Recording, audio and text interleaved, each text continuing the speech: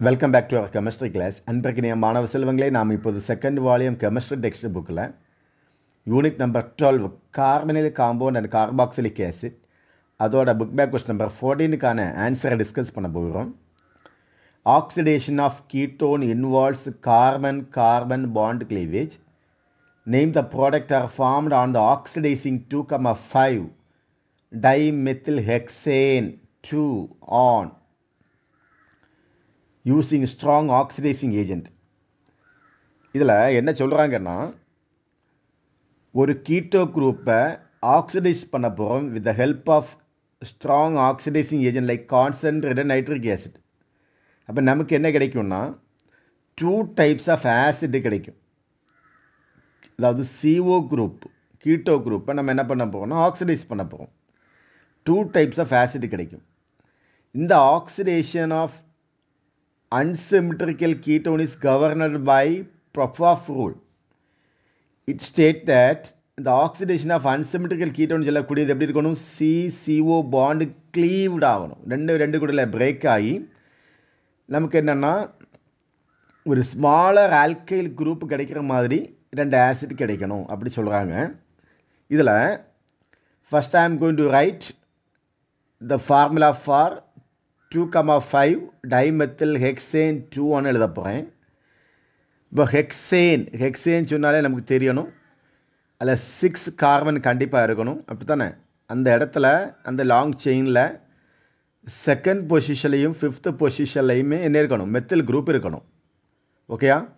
So முதல்ல 6 carbon வர மாதிரி ஒரு கீட்டோ குரூப் எழுத போகிறேன். CH3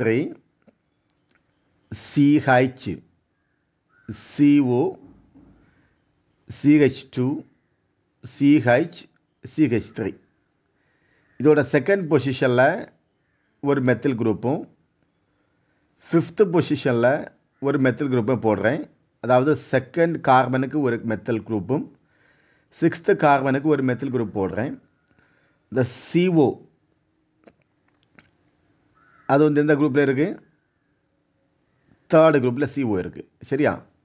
So CH, what is the formula? CH3 CH CH3 CO CH2 CH CH3 CH3. This undergoes oxidation with this concentrated nitric acid. இப்போ என்ன ஆகுனா இந்த சிஓவில் என்ன ஆகுனா பிரேக் ஆகுது. சரிங்களா? பிரேக் ஆகி நமக்கு வீணோ இந்த CO குரூப், அதாவது alcohol undergoes oxidation to form aldehyde. சரிதானே? அதே மாதிரி இங்கே கீட்டோனை நம்ம என்ன பண்ண போனோம், ஆக்சிடேஷன் பண்ணியாச்சு, நமக்கு என்ன கிடைக்கும்னா ஒரு ஆசிட் கிடைக்கும். இங்கே இதில் நம்ம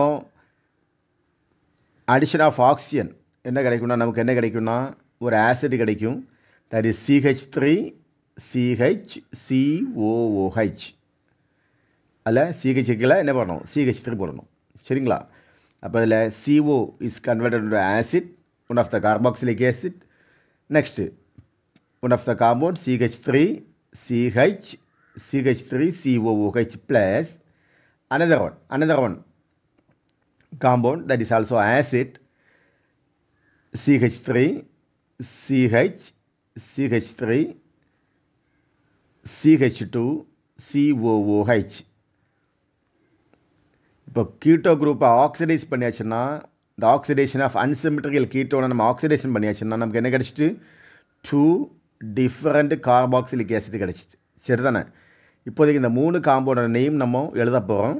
what is first one reactant compound 2,5 dimethylhexane 2 on. Product பாருங்கள், நம்பர் கொடுத்துருங்க 1 2 3. இப்போ செகண்ட் கார்பனில் மெத்தில் இருக்கிறதுனால 2 methyl ப்ரோப்பனாயிக் acid 2 methyl ப்ரோப்பனாயிக் acid. Second ப்ராடக்டில் number போடுங்க 1 2 3 4. அதில் என்ன இருக்குது, தேர்டு கார்பனில் மெத்தில் இருக்கிறனால 3-methyl